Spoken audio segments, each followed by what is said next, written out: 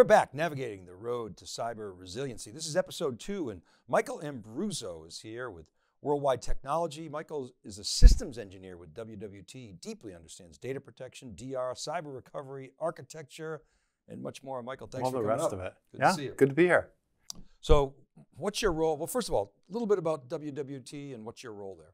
So we're a large privately held value-added reseller across the market. We were Dell's Partner of the Year last year. And really, we like to engage with our OEMs and our customers to obviously facilitate, add value, and bring our expertise to bear to help customers deploy the best data protection solutions that we can.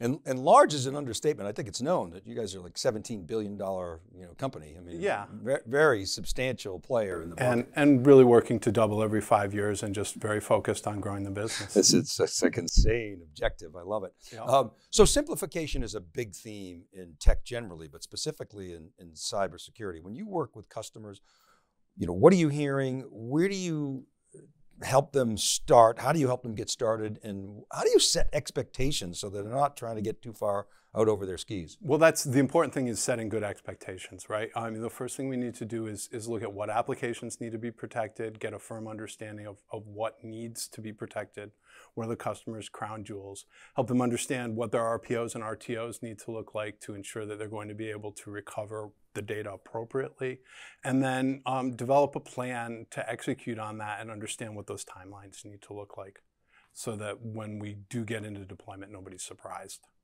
Okay, so you start with sort of, it's a discussion, is it an assessment, and what's the starting point? Definitely start out with a discussion because you always want to have a conversation, but then we can perform assessment. We do app rationalization studies, help understand the dependencies. Obviously, if you're protecting a large application, you want to make sure all the little pieces, parts that go in there are protected together, things of that nature.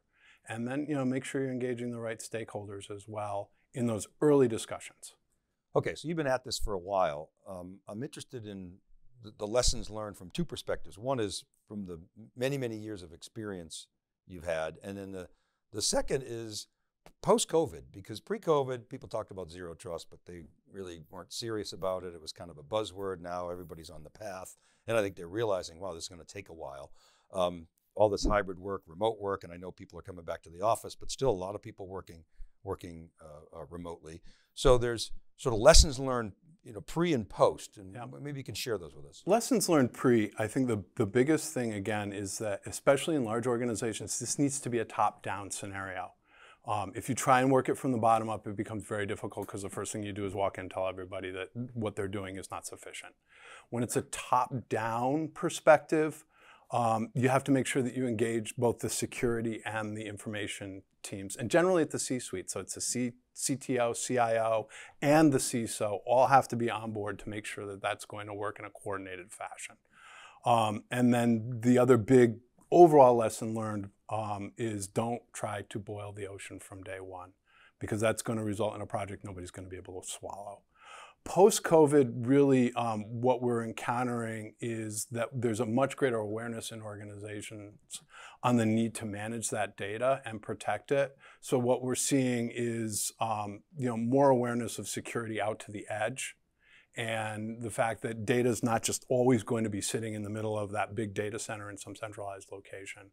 Also, we're really seeing post-COVID, a lot of customers have moved a lot of solutions to cloud-based, and incorporating the cloud solution and understanding how to protect the data that's in the cloud as well as the data that's sitting inside the four walls. So that's interesting as it relates to stakeholders, because cloud has now become the first line of defense for a lot of companies, and yet cloud is code, so you get application developers that are actually being asked to secure the infrastructure, and that's not their. Well, that's app dev. It doesn't even need to be backed up. Right. No. Right. So Sam. So right. So in terms of the stakeholders, how do you connect? You got the infrastructure, you got apps, you got business processes. Are you bringing in the line of business people? Is it the app dev heads? How do you deal with that? That I think is eventually what needs to be happening. But again, at the beginning of the day, the C-suite has to have a full understanding and then push that down from the top. This is where we're going in order to save the business. Because you have to remember, when we're talking about cyber resiliency, these are existential threats to customers' businesses. You may not be there tomorrow. This isn't, oh, we're down for 2 weeks because hurricane. This is, oh, all of our data's been encrypted. Oh, all of our data's been exfiltrated. And that is, it's a threat to the business that everybody has to be on board. And often, to that point, it often comes down from the board because they have the fiduciary obligation to ensure that the business is going to be there.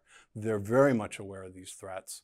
And the board and the CEO come to the teams and say, this is what we need to do to make sure we're here tomorrow. How much education do you have to do at the C-suite level? Because there used to be this mentality of, oh, you failed, you're fired. And I think that's gone away. Has it? And how much education goes Less on there? now, which is great. And in fact, at WWT, we're really starting to lean into tabletop exercises for that. It's really nice. We're developing a script that essentially puts you in the room when a cyber attack occurs and walks you through a typical response so that you kind of get a day in the life. And we've found that when we do these kinds of tabletop exercises, especially with folks in the C-suite, they walk out with a much better understanding of the potential downsides of doing nothing and of what mitigation would look like. So it's like the empathy exercise. You Absolutely, put the C-suite in the SecOps shoes. Yeah, and oh, by the way, what do you do when your chief operations officer is backpacking in Maine when the cyber attack occurs? Ruh-roh. Yeah. Well, and how do you permeate that? So you got top down, and then I guess that trickles up, right. And then you got the middle out, meaning you've got all these. Let's face it, bad user behavior is going to beat good security every time. Yeah. So how do you create that security culture? Is that part of what you see organizations doing? Do you work that into the doesn't quite fit into the data protection milieu. I mean, the good news is that, from a data protection side, I think for the last 23 years or so, everybody's kind of understood that you have to have your backups. So if we can get the information technology and security organizations on board, the end user behavior of protecting the data is generally already there, which is very helpful. Do you think people, do they must underestimate the scope of the problem and what it's going to take in terms of human capital and budget, et cetera? Right, and it's really important to start setting those expectations early, understand what the budgeting looks like, and more importantly, what the timeline looks like. Because if you underestimate the amount of time you're going to need to spend to do app rationalization and understand what you need to protect, the whole timeline goes down like a bunch of dominoes. So, getting those expectations set up front. And that's something that we do a lot of with our customers at WWT. And those out of scope expectations that may be in the executive's mind, and what's it going to take for me to solve this problem, right? Right. How much? Give me a number. And scary boil the ocean conversations. And what we tend to do in those cases is really start small. Say, what do you need to rebuild your shop, Mr. Customer? Start with putting that in a safe location, tertiary copy offline. And then expand to what's the data that the business will be gone tomorrow if you lose it. And then move on from there. So it's generally a kind of a good, better, best approach. So as watchers of the series know, a major focus has been the adjacency between data protection and cyber resiliency. So we've been asking all of our guests, where does data protection fit into that mosaic of cybersecurity? Well, if you look at it, and we've been doing it this way for a little while from the pillars of the NIST Cyber Resiliency model, obviously we're recovery, right? We're the guys that you go to get that data back. And that's the key feature functionality where we play in. And one of the biggest changes there is now we're going from a small scale recovery anticipation to a large scale recovery anticipation. We got to get the whole business back as fast as possible. But we also fit into some of those other pillars, right? Anticipate. One of the key things about backup is it touches every bit of data in the organization. And if you can start to do analytics against that backup data, you can understand things like blast radius and infection time a lot faster. So we definitely see a lot of our OEMs developing capabilities around that we're then evangelizing to our customers. And then on the back end of that whole NIST cybersecurity model of being agile and learning to respond and kind of skate to where the puck is going, the bad guys are not sitting still. They're learning, they're developing constantly. This is a constantly changing threat landscape. And if you're not, every time going through and analyzing, where could we make this better? what's changed. That final pillar is, I think, really important to make sure that the data protection teams are engaged in. You know, so I do a lot of these types of interviews, and people will often say, you know, look at the NIST framework and begin to implement that, and that's obviously good advice. And there are other frameworks as well, but customers sometimes have trouble operationalizing it, actually, you know, driving it through the business so that it can be continuously improved. Yeah. Do you find that as a challenge, and how do you address that? It's definitely a challenge because, I mean, organizations don't like to go, they like to go, okay, this is in the done pile, we're through. Check. We have a disaster recovery plan. We have a cyber recovery plan. And when you come back in and tell them, yeah, and you have to test it, that costs money. And you have to then sit back and go, how has the threat landscape changed? And how do we need to change it? There's always going to be resistance to that because it costs money and it gets things out of the done pile and back into the to pile, and nobody wants to do that. So yeah, I'm working with customers to help them understand that that needs to be done and modeling good behavior. When we first met, we were using this sort of football analogy. You got two teams that are pretty equal. Yeah.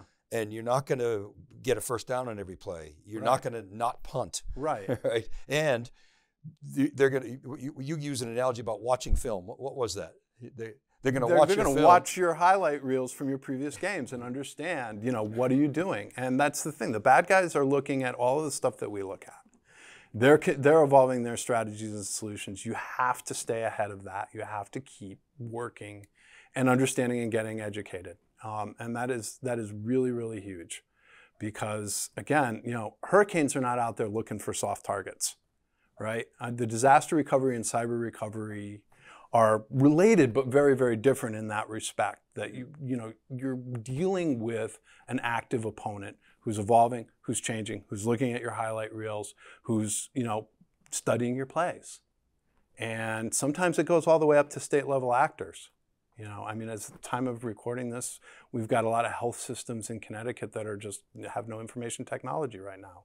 This is a scary, scary landscape, and we're not just spreading FUD. So taking that metaphor and sort of applying it, that's why I like the sports metaphor, because you know, a coach will come up with some new whatever, with like the West Coast offense when it first came out, and then, you know, the defense had to respond to that.